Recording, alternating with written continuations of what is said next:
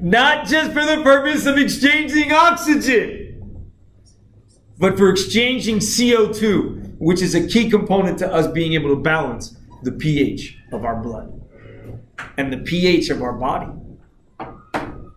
Everybody understand that? Separately, the conduction zone has the mucociliary escalator.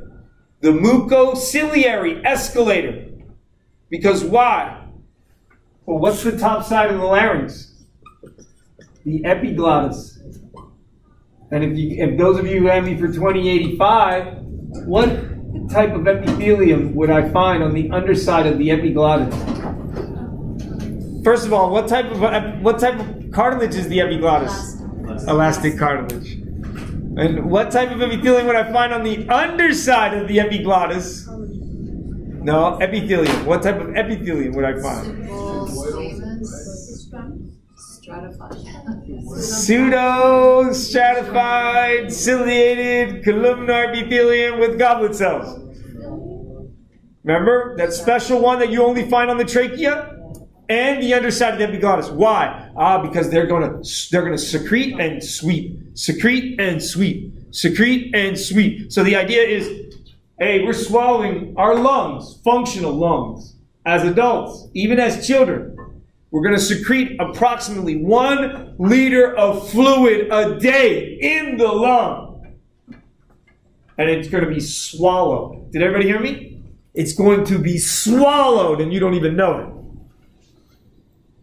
Every time you just swallow, you don't realize that you're just swallowing because you just swallowed the mucus that was coming from your lung. A dry swallow is you swallowing the mucus from your lung without you even knowing it, because the mucociliary escalator is sweeping, sweeping, sweeping, trapping, sweeping, trapping, sweeping, because we're secreting mucus. What else is found in that mucus? What very important protein is found in that mucus produced by B cells or plasma cells?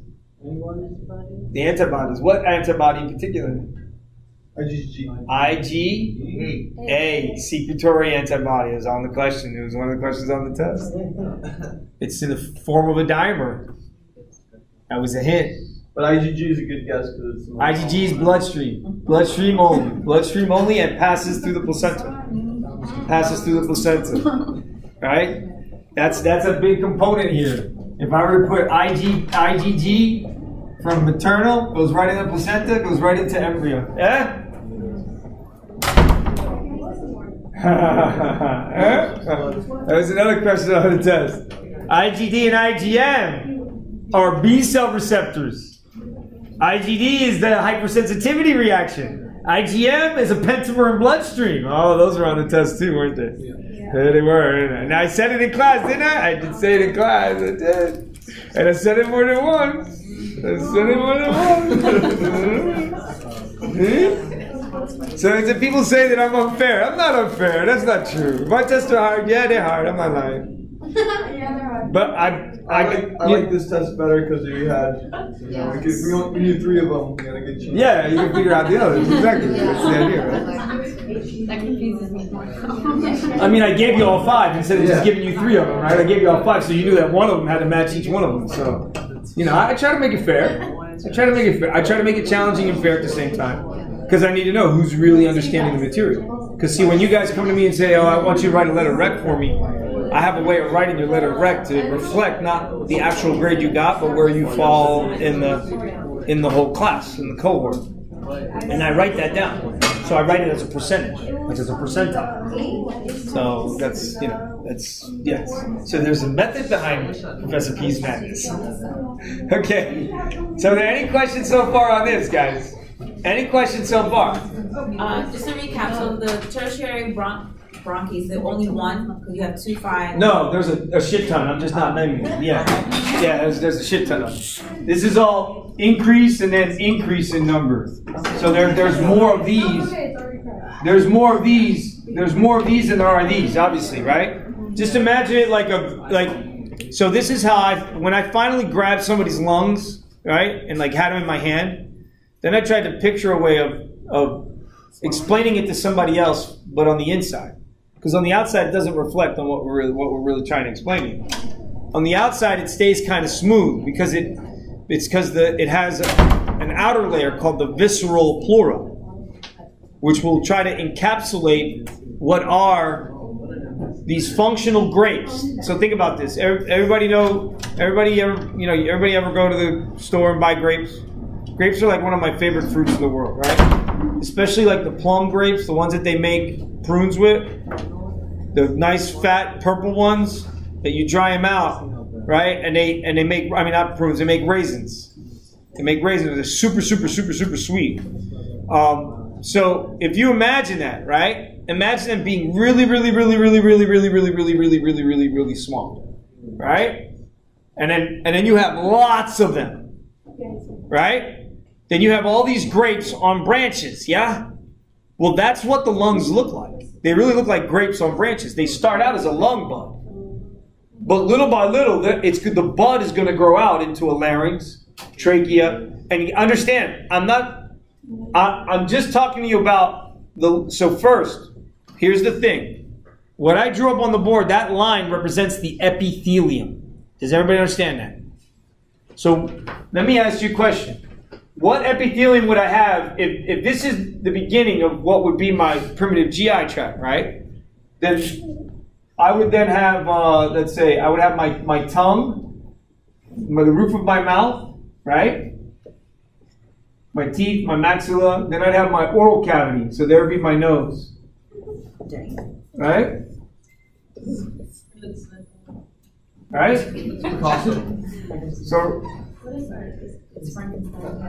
So look. So what winds up happening is that you can see that at least initially I have a nose, a nasal cavity, an oral cavity with a tongue. My nasal cavity has to drain into my nasal pharynx. My oral cavity has to drain into my oral pharynx. You understand? And then what winds up having to happen is, I drew it kind of off, right? My lung bud should be on this side, because then I develop my trachea, and then everything else. So I have my liver and my pancreatic buds, but my lung bud is going to develop into all those structures there. And it's not done. Because I can't just make a conduction zone. I also have to make what? A zone for the purpose of exchange. Everybody got me? And that zone is referred to as the respiratory zone. Thank you for reading ahead. All right? Because the respiratory zone, well, terminal bronchioles lead into respiratory bronchioles. And respiratory bronchioles lead into alveolar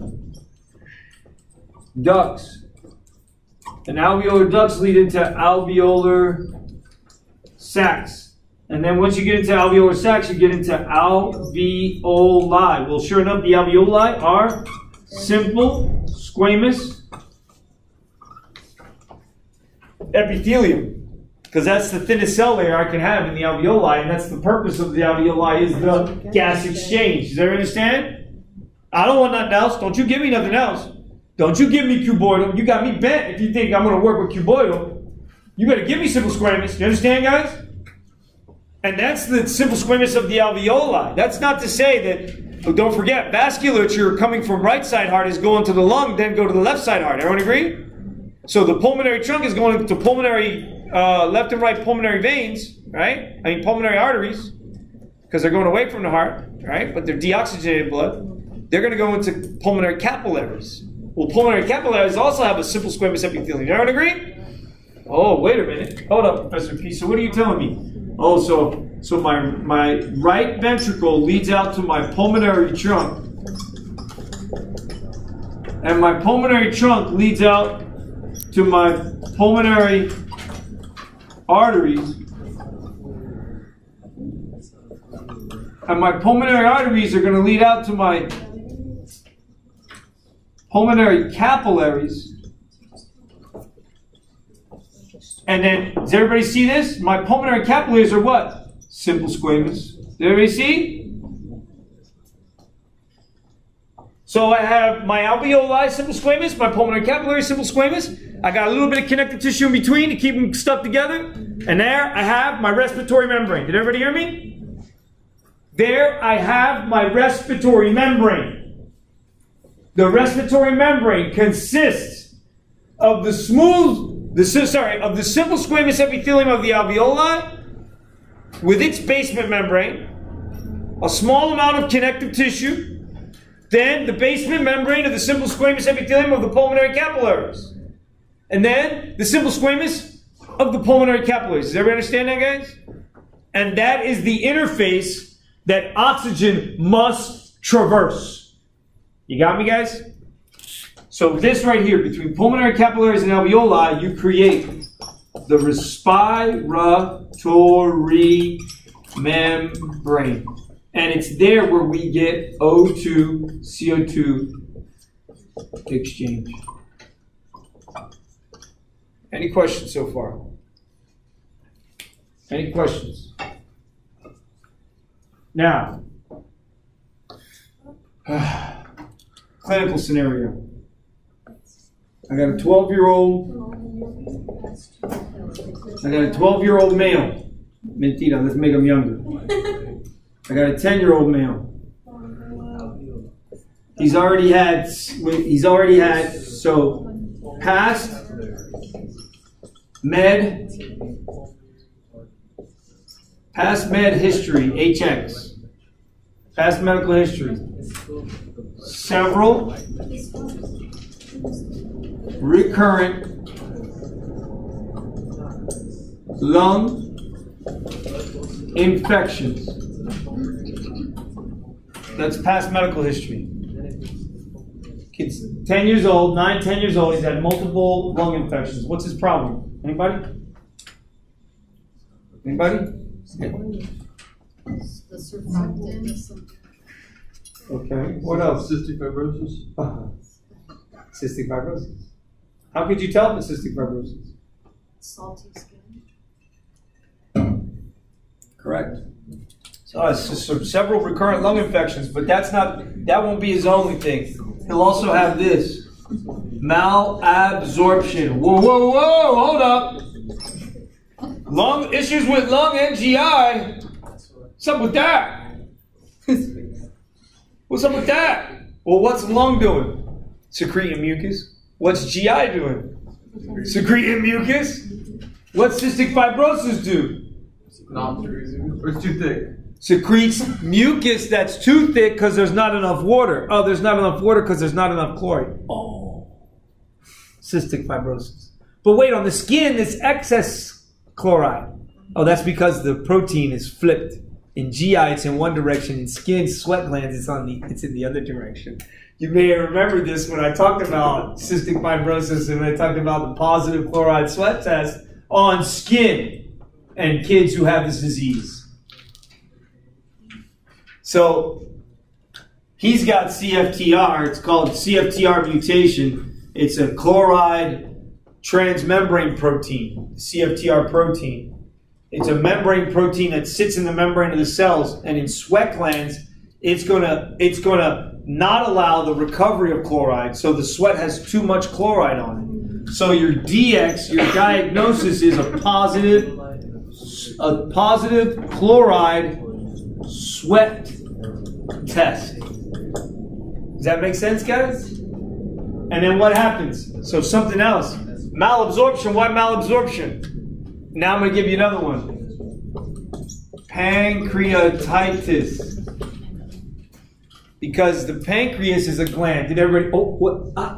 Did I tell you? Did I tell you that the epithelium of the primitive GI tube gives rise to lung bud and pancreatic buds and their glands, and the lung is also a gland? At least it develops as a gland, and then later on decides it's not going to be a gland anymore, or maybe it will be, but its main job is to exchange oxygen and carbon dioxide because you got to take that first breath. Does everyone understand? But so the pancreas and the lungs would be affected as well. So would sperm. Because it's a gland, isn't it? Or sperm is generated by a testicle. Testicle acts as a gland, doesn't it? It does. So it could also be affected. But what it is guys, it's an inability to control chloride and reclaim it from sweat. And it's an inability to move chloride out into secretions. So you get the pancreatitis because the mucus secretions in the pancreas are too thick, and the enzymes that are supposed to go to GI, they get stuck in the pancreas and wind up digesting the pancreas. Kid gets pancreatitis. Do you understand, guys? Comes in with abdominal pain. Comes in complaining of abdominal pain. He leans forward and the pain goes away. Comes in with recurrent lung infection. Comes in with stool that smells because of malabsorption. Guys, are you getting me? If I don't have mucus properly secreted and moist, then my secretions are thicker than normal, and I'm going to have problems with being able to get enzymes from the pancreas into the GI for me to digest the food properly. That means the food's coming out the other end undigested. That's called malabsorption. And if this is severe enough, the kid could die. It could be a severe enough transmutation, an effect on the CFTR, that the kid is, I don't know, maybe 2 or 3 years old. And he's going to die. Because of this, because it's that severe. Do you understand what I'm saying to you guys? Yeah? So, someone who has this CFTR mutation, they call it, there's several different mutations. I think there's over 157 different mutations in this CFTR that can result in, so several different mutations in the CFTR gene that result in a protein that's bad, and that will give you some form of cystic fibrosis. How long do you think these kids are going to last? Second, third decade of life. I think the longest, maybe 4 decades. 40 is the old, I think the oldest, maybe 40, 43, around there. You can't fix that. No. Can't fix it. We know what causes it. We know what the whole condition is. We understand the symptoms and the nature of the disease process, but we can't do jack about it, not yet. Soon, though. Soon. Soon. Soon we'll be fixing everything. Any questions, guys, on that one? So now let's talk about this, right? Because I said that the lung is a tube and its tendency is to collapse. Does everyone agree? Now, do you see why? That at 90, at 70, at 85, 90, 95, what's happening? Your tube is going to be more tended to collapse. Separately, your tube becomes less efficient at sweeping the mucus that you're producing every day. So the fluid will accumulate in the lung. So the mucociliary escalator over time gets weakened. And so you can understand that as time goes on, then almost all of us are destined to choke on our own secretions. And that's called pulmonary failure. Look at what is the majority of older people when they get old enough? What do they die of? Complications to pneumonia? Well, guess what? Complications to pneumonia is nothing more than accumulation of fluid in the lung. Why do I want fluid to accumulate in the lung? Especially in here. See why I have a mucociliary escalator? To trap everything that's dust particles and sweep it up and away? Because I want this to be sterile and clear, so I can get good exchange of oxygen with carbon dioxide. If fluid starts to accumulate along the respiratory membrane, then I'm not going to get exchange of oxygen. Do you understand, guys? I'm going to get a reduced exchange of oxygen. If the respiratory membrane increases in thickness because of asbestosis, anybody know about asbestosis? Oh, yeah. Most people don't know about this. You know why? Because most people aren't old as me. So asbestosis, you get people who used to work in industry, people who used to work for the U.S. military, people who used to build ships for a living for the U.S. military, people who used to build homes for the U.S. government. A lot of the old houses in Miami. A lot of the old homes, they got asbestos in the inside. They used to use it as an insulator. They used to use it in brake pads. So people who worked in the industry, again, mechanics, constantly being exposed to asbestos dust. The fibers in asbestos They insert into the respiratory membrane. Does that sound like a good thing or a bad thing? A bad thing. What do you think is going to happen if I put fibers in there, guys, that I can't remove? The respiratory membrane is going to do what? It's going to get thicker. Does everybody see that? And if my respiratory membrane gets thicker, then how well am I exchanging oxygen across that? Poorly. You understand? Coal miners. Coal miners. Big discussion now, right, in the midterm elections. Yeah? Coal miners. Guys, they still have coal miners. As a matter of fact, coal miners back in the day in West Virginia and Virginia hills, when they would come home, you know what? They wind up dying, their kids wind up dying, their wife wind up dying before they would. Why? Because they were getting it on the skin, but they weren't getting it in the lung. When they go down in there, they're wearing the masks. When they come back, their clothes are covered in it. The wife deals with the clothes. The kids playing around in the clothes and the soot. They breathe the stuff in, they get coal miner's lung. Oh, coal miner's lung. What's coal miner's lung? Same thing.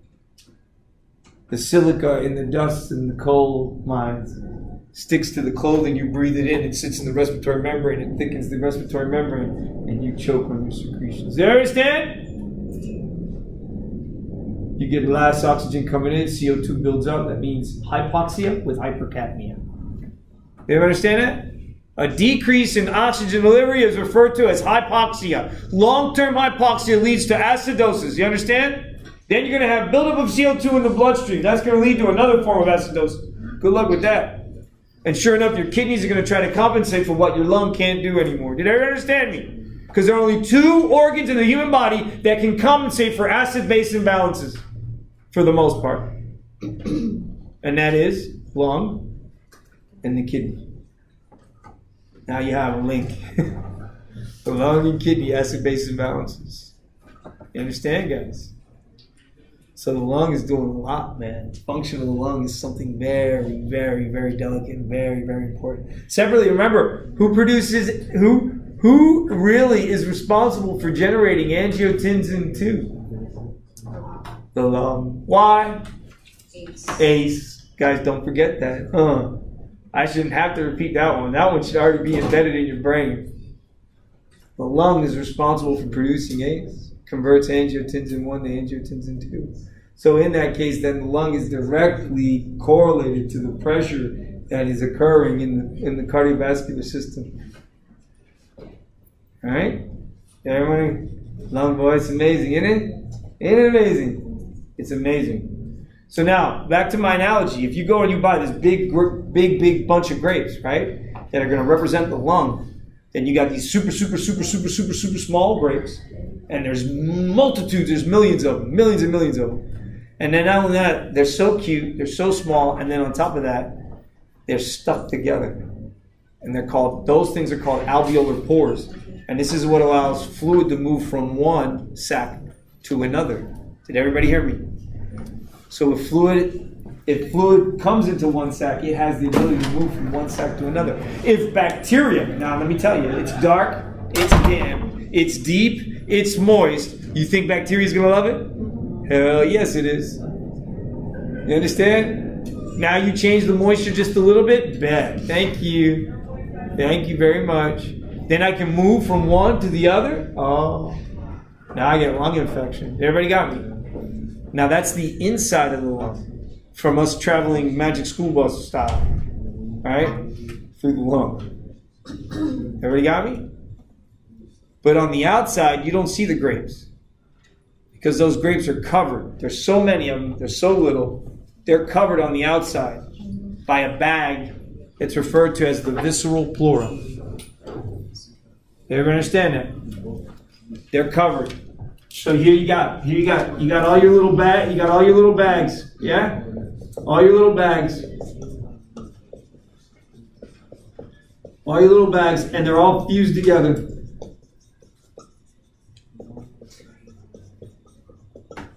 And then what happens? Then we're going to bag it up on the outside.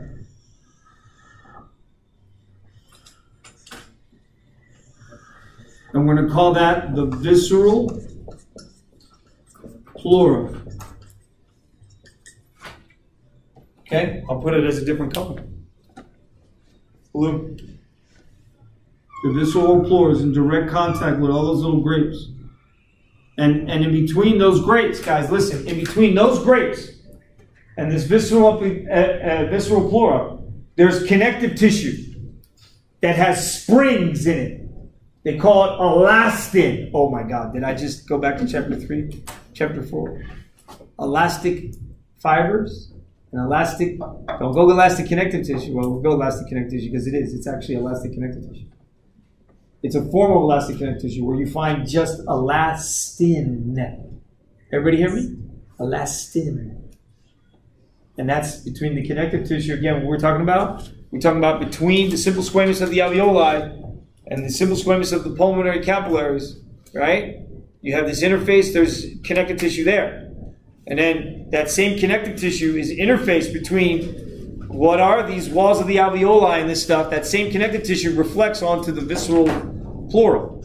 And so within that same connective tissue is springs, elastic springs.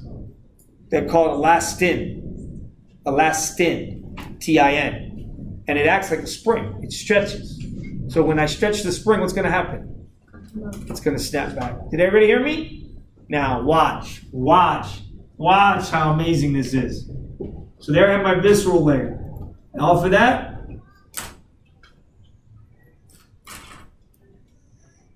my parietal layer. So here I have my visceral layer of pleura and my parietal layer of pleura. And in between there, guys, there's pleural fluid. Now watch this. If I were to pull on the parietal pleura, and there's a fluid interface between the parietal pleura and the visceral pleura, what's going to happen?